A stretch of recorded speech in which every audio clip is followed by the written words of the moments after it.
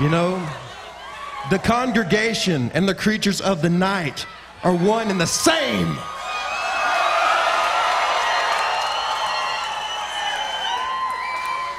And being that my good friend the Pope obviously is not going to be able to compete tonight, next week, or at Sacrifice, he won't be cleared thanks to you. I feel so horrible about it.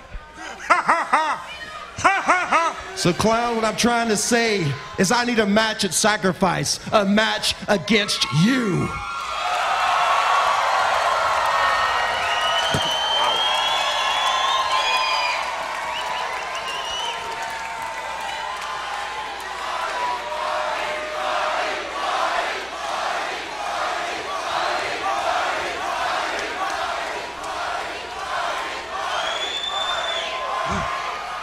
You challenging me? Yeah. You challenging me? Correct. And you think you can come here in my ring, challenge me to a match at Sacrifice? Yep. And I'm not going to accept? You don't think I'm going to accept? I'm waiting. You doubting me? I'm waiting. Are you doubting me? I'm waiting, Cloud.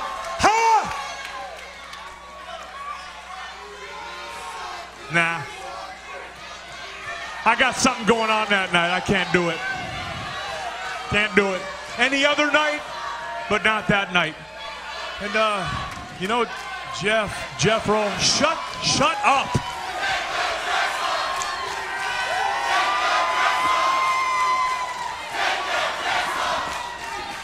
Hello, pot. Look at the kettle. Look, you know what, Jeffro? I grow tired of you and all of these people right here, all of these sinners. So, I'm gonna go that way. I'm gonna go that way. Swing and a miss with the microphone. Oh, he just twisted in that time. Twist of fate by Hardy. And there goes the Altar Boy outfit. What does that say? I'm closing my eyes. Those panties are sweet.